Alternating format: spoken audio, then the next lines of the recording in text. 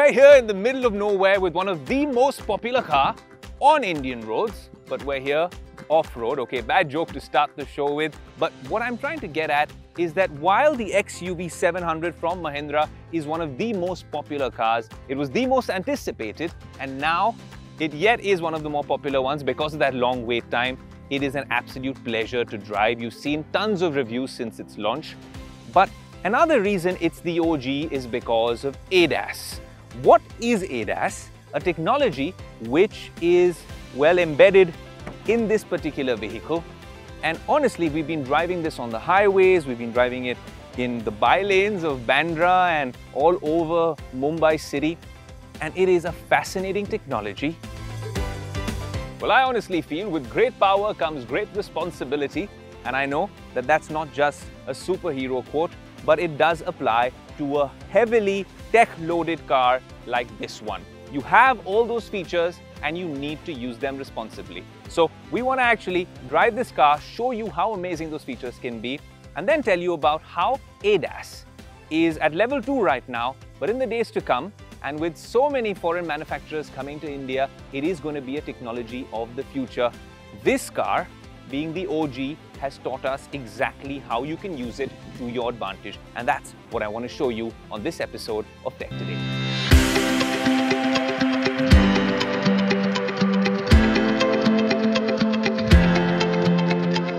Alright, so we're here on the highway to really bust all these myths about ADAS. And in the best vehicle as a use case for ADAS, the XUV700, one of the first vehicles in the 20 to 30 lakh range a few months ago that came with this feature. Now, I always think that with great power comes great responsibility. The same applies to tech in all these big boy toys as well. You have the power, you have the resources, but you decide how you are going to put them to use. It's the same with these AI systems like ChatGPT. You need to be responsible with the use of all this powerful tech. There's a lot of powerful tech over here. How does ADAS work? Let's break it down. As a system, it takes in several data inputs, maybe from the camera, from the radar as well. This particular vehicle is far more advanced than others. It comes with that radar sensing, sonar. When you're talking about that sort of data coming in, then artificial intelligence does the work. The algorithm is at play, and the car, with a very smart computer, in common parlance, makes things happen for you. Now, seatbelt on, all the safety features on, and glasses on for me as well, because I need to focus when I am geeking out with some of these features. Now, I've put adaptive cruise control on. If we look at the vehicle ahead of us, you'll see that the car begins to slow down as we are nearing the object. Well, we've seen those on the highway as well. Another good thing that this car does is if you see the speed limit sign right here, it says 60. And the minute we pass that sign, right here you see 60 showing up as well, that's your speed limit. That's the kind of high-end tech on display in the XUV700, and we're quite happy about that. There's a lot of features which can augment your driving experience because your body is always stressed, your mind is always stressed. And if you have these features and you use them the right way, responsibly, this is going to become the norm in the market.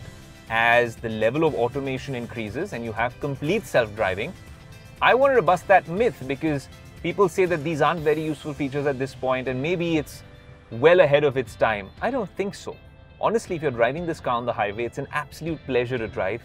But with these features, it does take away a lot of your stress and you can focus on the drive, ensure that you are safe.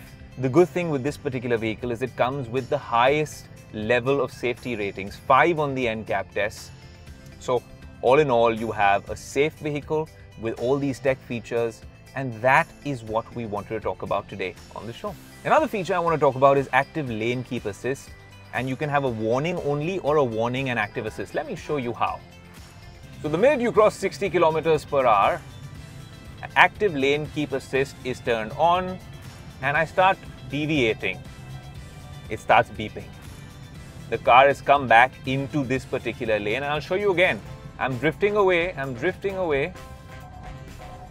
and the car has course corrected by itself. Add to this the cruise control function, and this is a very powerful piece of tech. Let me just halt on the left and explain a few things that just happened over there. Adaptive cruise control was on, so the car maintained the speed which we had set initially for this particular drive. Also, the tech in the car was following the car ahead of me and actually managing to maintain the speed. Along with active lane keep assist, the minute I started swaying away from my lane, the car started course correcting.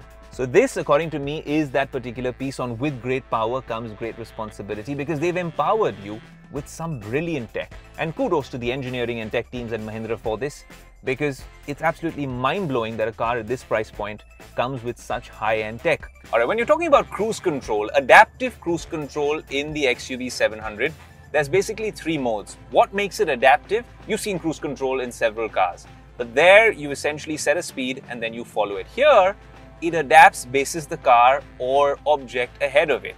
Now, adaptive cruise control also goes in override, and it's automatically braking when it's seeing other vehicles ahead of me. Now, I'm setting a cruise control speed of 30 kilometers per hour, but it has sensed that the bike ahead of me is driving at a much slower speed, so it's stopping and slowing down. So there are several ways in which you can make this work, right? I'm going to hit cruise control at maybe say 50 or 60, right? Because honestly, that's a more doable speed. It has detected that there's an object ahead, and there you go. Even though I've set cruise control at 60, it is slowing down because of the gentleman ahead of me. Even if I go a little ahead, just switching lanes out there. And also to show you, if you put cruise control on in override and then you have active lane keep assist, and you have to keep your hands on the wheel, but I'll just show you, even if I loosen it a bit, and there you go. It's gone and corrected itself. That's literally the XUV700 doing it by itself. But you shouldn't leave the steering wheel. You should keep your hands there. It does ensure that you are following well and obeying traffic rules, and more importantly, that you are staying safe. Add to that drowsiness detection of the driver, what your attention levels are, and the car is honestly showing you how automation can genuinely keep you well a notch above when you're talking about driver safety. So right now, let me set the cruise control at say 60 kilometers per hour. There's no car in my lane, so I'm all right, but I've kept my foot on the brake. But the minute someone tries to get a little over smart and gets into my lane, this car is then adjusting to the car ahead of us. And I think that's exactly what we want to see when we're talking about technology, making this whole process so much smoother, so much safer. And you look right over there, and the car is slowing down by itself because it's detected that that car is too close. So let's come down to your 59, or in this case 60 kilometers per hour maximum, and stay in your lane. If we were to increase this speed maybe to 70, 75, the car is again in active mode, so it's all right. So if you were smart, you would use this feature to your advantage and use it responsibly. People have been doing it wrong on social media, but currently the car has got active lane keep assist on and cruise control on. So if you see cruise control on this lane, it's on 60 kilometers per hour, and you could genuinely leave the wheel, but you shouldn't. Keep your hands on the wheel, stay alert. My foot is off the pedal, and at this point, I'm not even pressing the accelerator. The car is moving on its own, but I'm alert, I'm on the wheel, and I'm not doing anything silly on social media.